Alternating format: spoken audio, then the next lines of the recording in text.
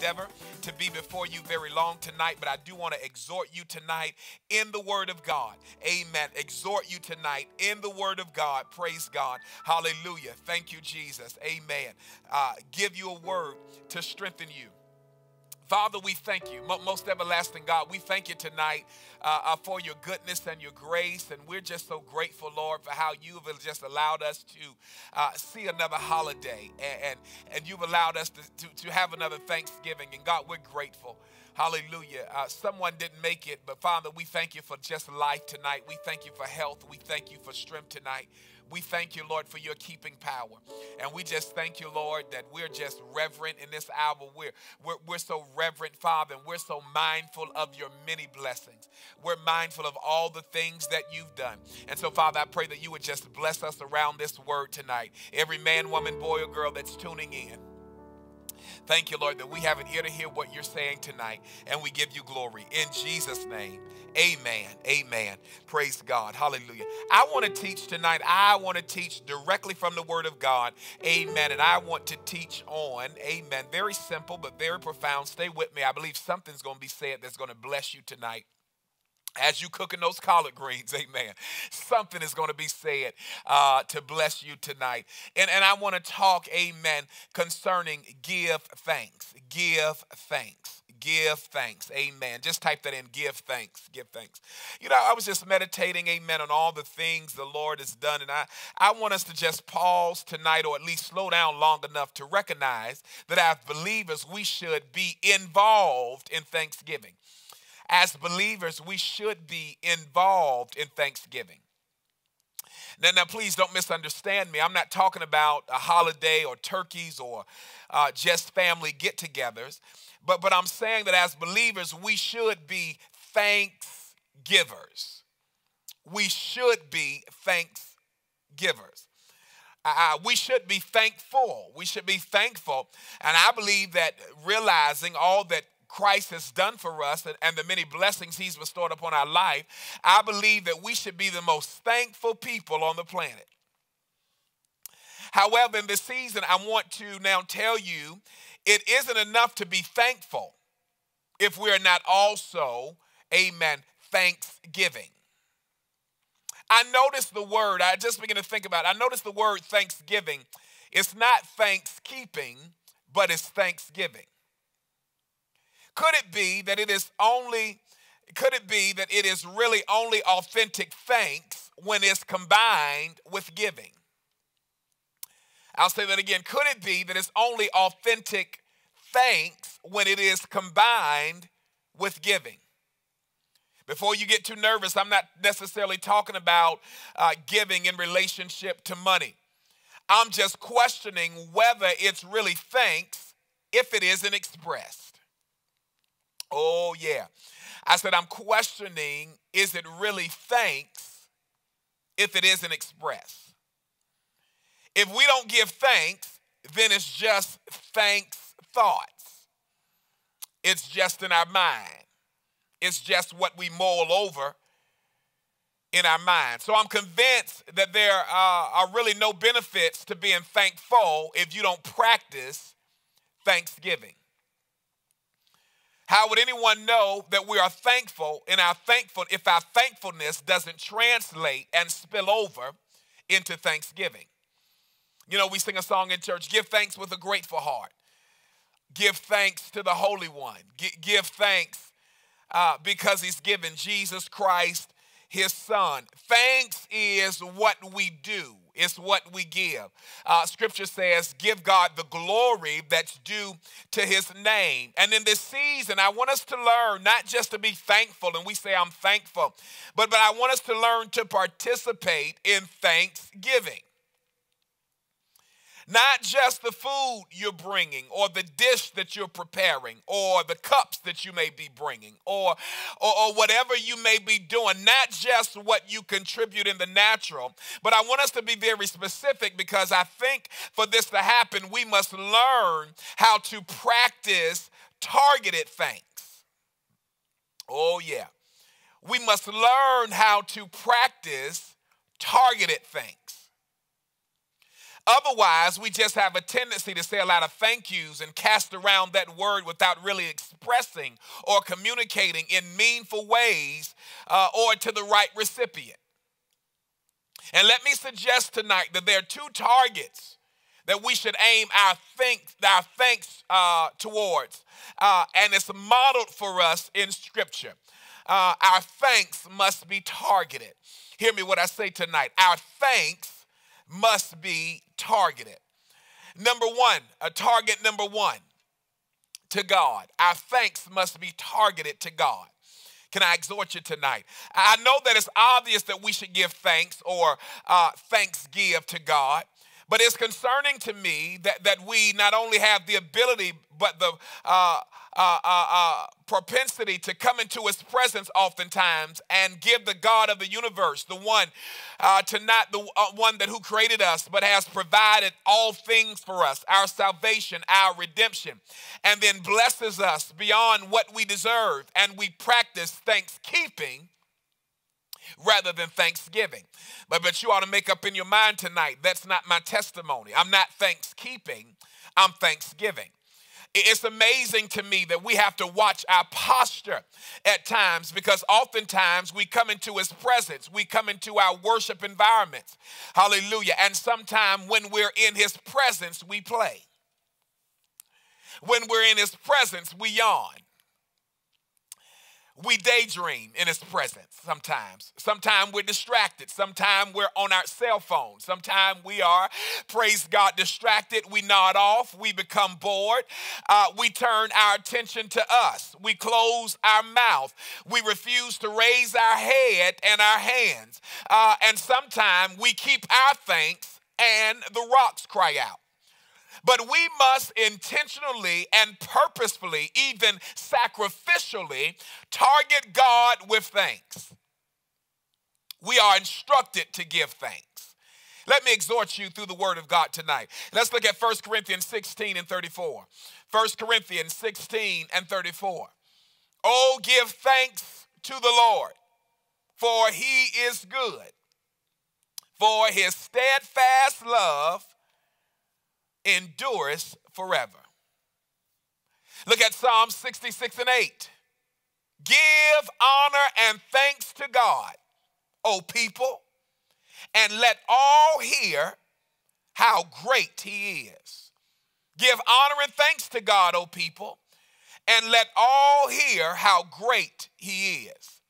Come on, this is our posture. Look at Psalm 104. And you know it. Enter his gates with thanksgiving and his courts with praise. Give thanks to him and bless his name.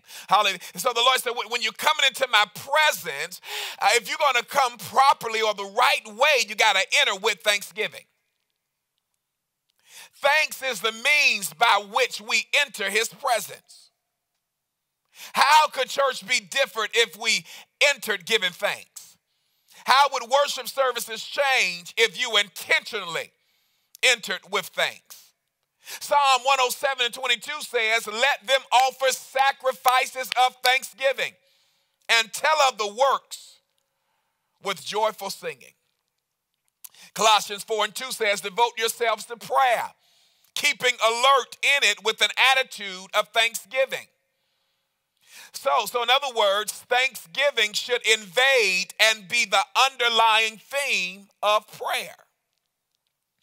When you look all throughout the Word of God, Paul illustrates this posture perfectly. Look how often he targeted God with thanks.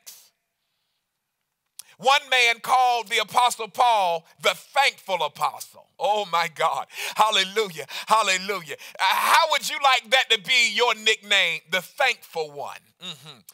The thankful man of God, the thankful woman of God, the thankful apostle, the thankful prophet.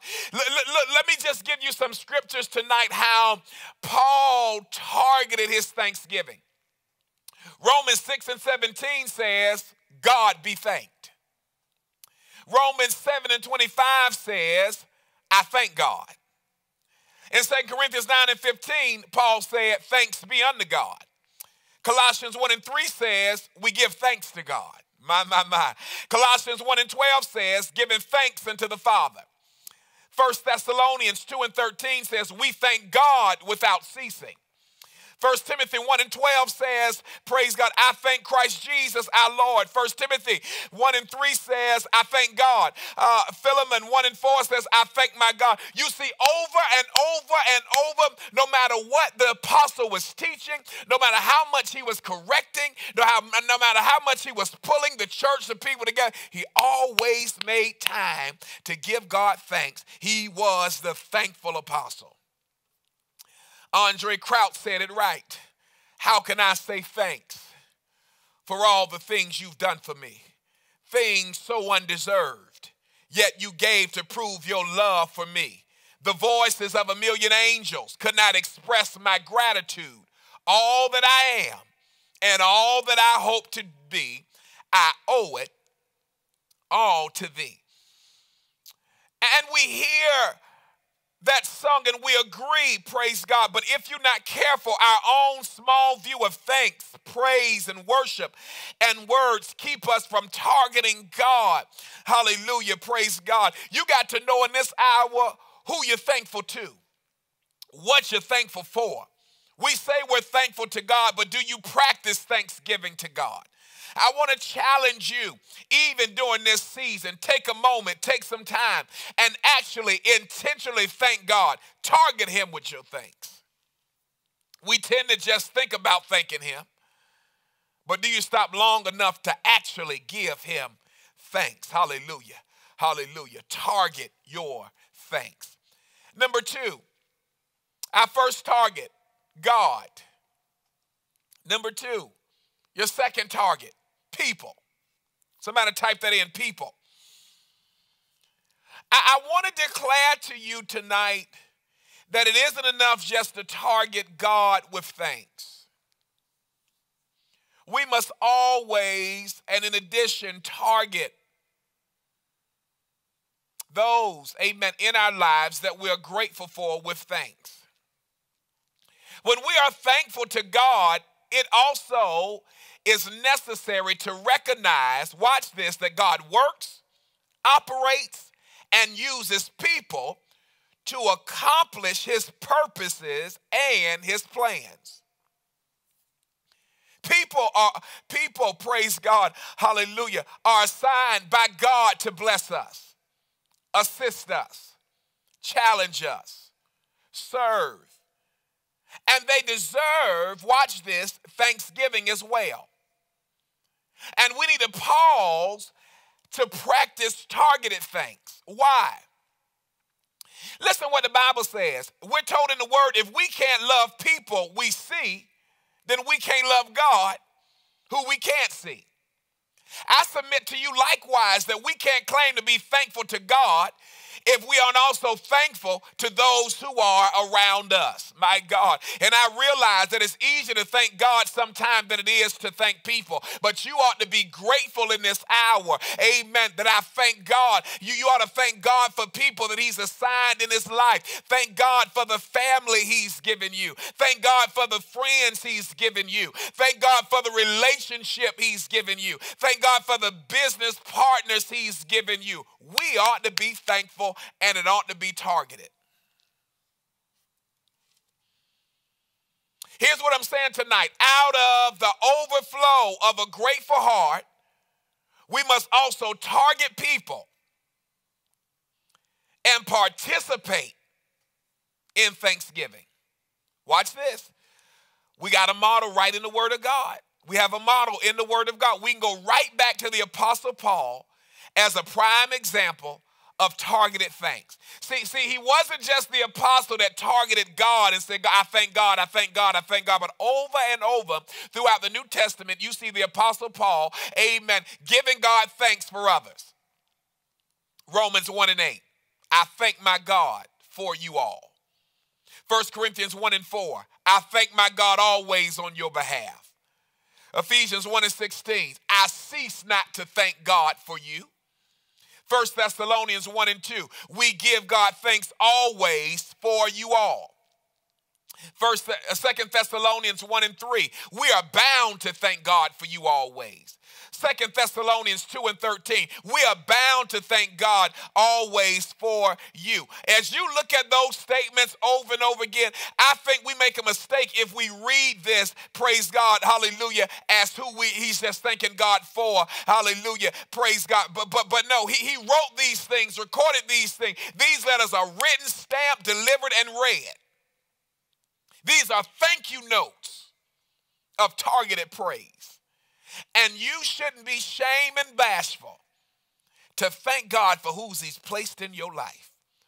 You shouldn't be shame and bashful, hallelujah, praise God, to put on display who you know God has sent in your life. He is literally picking out individuals and giving thanks to them. Giving God thanks for them. Amen. Hallelujah. He knows these Thanksgiving notes will be read in a public setting and people would look up from reading and see the people he's targeting, praise God, hallelujah. And if we are bad about practicing thanksgiving towards God, then we're going to be criminal in the level of thanksgiving we practice in regards to the people around us. But you ought to be appreciative. Because if we're not careful, then we make the dangerous assumption and destructive assumption when it comes to people who do things that warrant thanks. And what's the problem? Why can't we be thankful for those that God has placed in our lives? Oh, you know why we can't be thankful? Because we say, oh, they know they appreciate it. So we keep thanks to ourselves. Oh, I don't have to give thanks for them. They already know. They know I appreciate them. They know I love them. Praise God. I found out something. You can't tell nobody enough that you love them.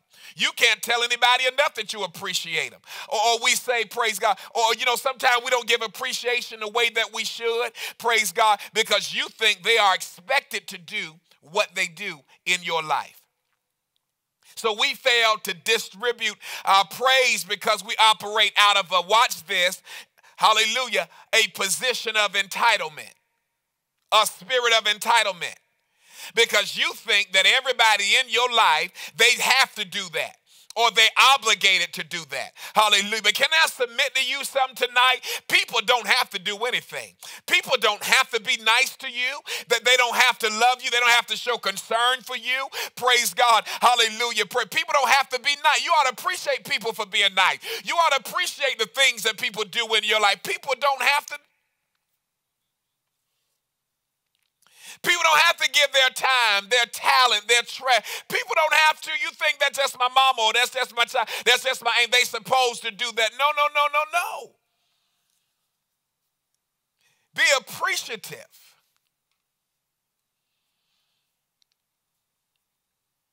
Type that in. People don't have to do anything. Praise God. Hallelujah. And you should have this spirit of entitlement to take advantage of what God is doing and what God has given in your life. I thank God for Hosanna Family Church. I thank God for the members, amen, and the leaders and the men and women of God, amen, for the youth, for the adult. I'm like Paul. I give God thanks for you daily. I appreciate the love, the support, the community, amen, the corporate anointing, the fellowship, the love. We're called to thank God for each other.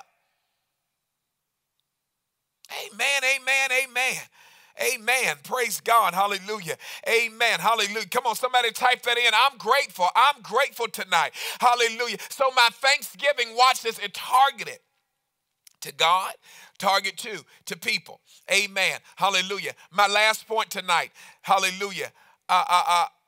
Praise God. Hallelujah. Amen. Never underestimate the power of thanks. Never underestimate the power of thanks. Can I submit something to you tonight? Thankfulness impacts and mobilizes God. Oh, I hope this is blessing you tonight. Thankfulness impacts and mobilizes God. Showing gratitude is one of the most simplest yet most powerful things a person can do to defeat problems in their life. to defeat depression, oppression, fear. It's one of the most simple but yet most powerful things a person can do to defeat problems. Even if you don't have enough, be grateful. Jesus fed 5,000. All he had was 2 fish and 5 loaves of bread. But before he distributed out, before the miracle was worked, it was preceded by thankfulness. Before the miracle was performed, gratefulness preceded the miracle.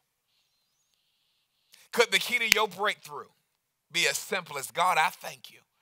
God, I trust you. God, I'm thankful for what I have right now. Something happens when you thank God for what he's already done and what you believe he will be. Thankfulness impacts and mobilizes God. Well, come on. What the scripture says, come on and magnify the Lord with me. We can't make God any bigger than he is, but our thanks causes him to increase activity in our life. Let the people say continually, let the Lord be magnified. What we fail to recognize is that the same principle applies to humanity. When we give thanks, amen, people can't help but to react and respond. Give the right thanks. A husband will be a better husband. Give the right thanks. A wife will be a better wife. Give the right thanks. Amen. In most situations, a waiter will be a better waiter. All because the power of thanksgiving. We fail to act on that, and we withhold the very fuel people need to propel into action. We thank God for you. You never know when the enemy wants to beat up on people and let them know they're not worth anything, or beat up on people, let them know, praise God, they're not doing anything. You don't know. Just being appreciative, it can heal wounds. Just as intentionally as we thank God, we need to thank people, and we need to practice that now. My last scripture, 1 Thessalonians 5:16 through 18. 1 Thessalonians 5:16. Rejoice always. Pray continually. Give thanks to God in all circumstances. For this is God's will for you in Christ Jesus. That's how the NIV reads. This is God's will for you in Christ Jesus. The Message Bible says, be careful no matter what, and pray all the time. Thank God no matter what happens. This is the way God wants you to belong to Christ Jesus to live. You know, this sums it up. Whether you want to be thankful, you don't feel like it, whatever. Let me tell you what the word says. It's God's will for you. It's the will of God concerning you. NIV says, thankfulness is God's will for you. It occurred to me that there's a lot of talk about the pursuit of God's will. We want to know God's will. God, I want to be in your will. You want to be in God's will? Be thankful. It seems we're in passionate pursuit of knowing God's will, trying this, trying that, fasting, asking for opinions, seeking counsel. And all the time, his will for your life is already clearly and spelled out. And one aspect of that, his will is that you graduate into thanks. It's my will. You want to know when you're in the will of God? When you're thankful. Kill that negative confession. Kill that murmuring and complaining. In spite of it all, God, I am thankful. Paul's first instruction deals with our outlook. He says, rejoice always. Or the Message Bible says, watch this, be cheerful no matter what. Be cheerful no matter what. I'm convinced that most of us will struggle to get to Thanksgiving simply because we won't address the first instruction. Be cheerful no matter what. But beloved, we got to come up to a level of maturity where our life is marked by rejoicing and cheerfulness. I think Paul understood the power in joy. My. If we know our strength is founded and rooted in joy, then why is it that we struggle to mightily to rejoice or to be cheerful? What does the Bible says? Praise God. Hallelujah. Amen. Hallelujah. Our strength is founded and rooted in joy.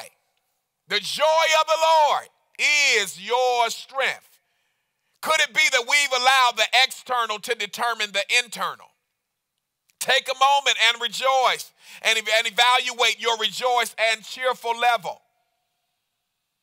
What is your posture in this season? Are you sunken? Are you cranky? Are you downcast? Are you overcast? Paul was big on rejoicing. In Philippians, he repeats the same formula verbatim. Philippians 4:4, rejoice in the Lord always. And again, I say, rejoice. If I can't rejoice in my situation, I rejoice in the God of my salvation. Rejoice in the Lord always. Because God, no matter what's going on in my life, you're still good. God, no matter what's going on in my life, you're still faithful. God, no matter what's going on in my life, you're still worthy. Hallelujah. God, no matter what's going on, hallelujah, you're still all that. And so I rejoice in the Lord always. Perhaps we'd be able to be marked by thanks if we're first marked by rejoicing. To rejoicing, watch this, you have to have outward focus and adjust your sight to what's right rather than what's wrong. I said if you're going to rejoice, you got to adjust your sight to what's right rather than what's wrong.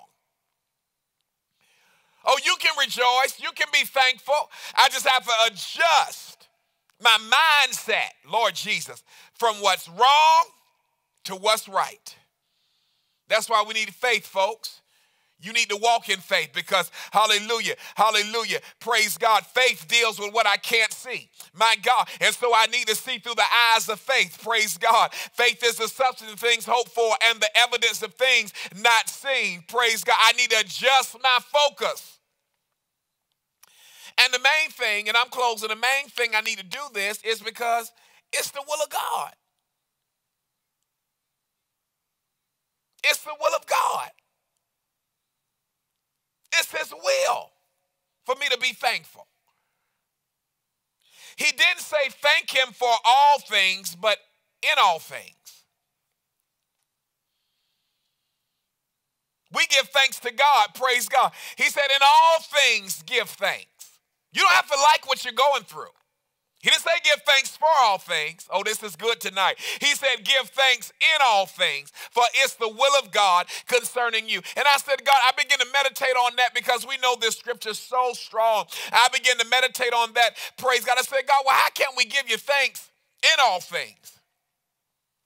He said we can give thanks in all things because all things work together for the good of them that love the Lord and called according to his purpose. So even the stuff I don't like, even the stuff I don't prefer, praise God, if I love God, and if I'm called according to his purpose, then all things are going to work together for my good. And so I will give him thanks, amen, for all things, for it is the will of God. In all things.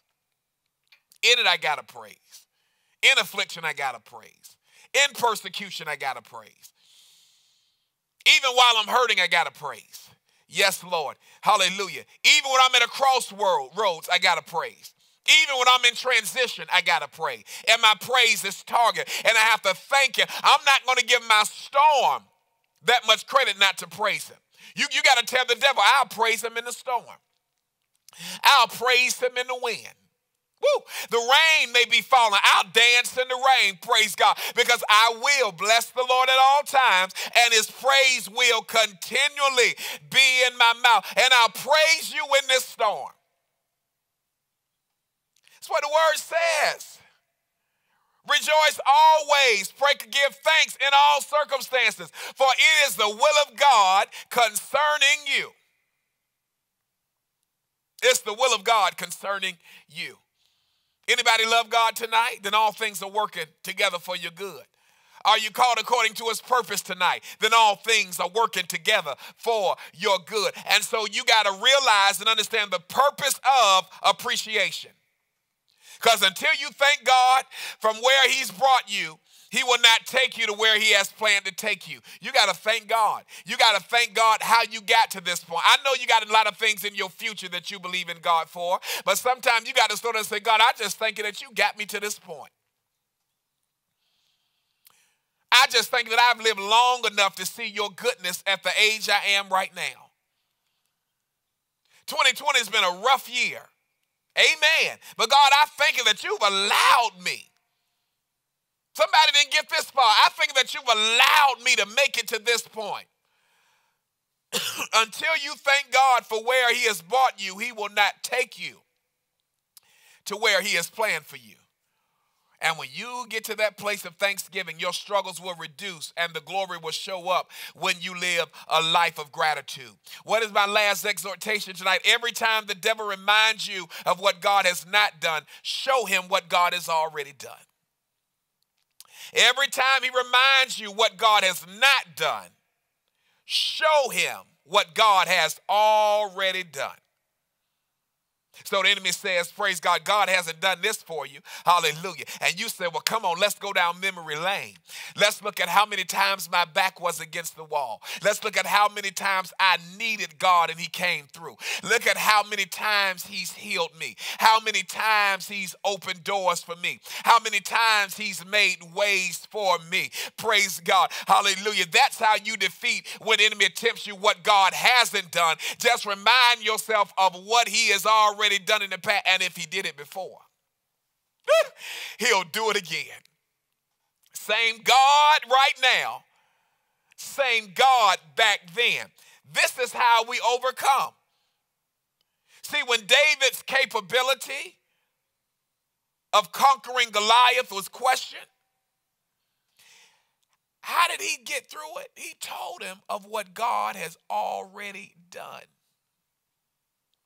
He hadn't conquered Goliath yet, but he has some testimonies in his belt. Oh, my, of what God had already done. And in those past seasons, it was a big deal.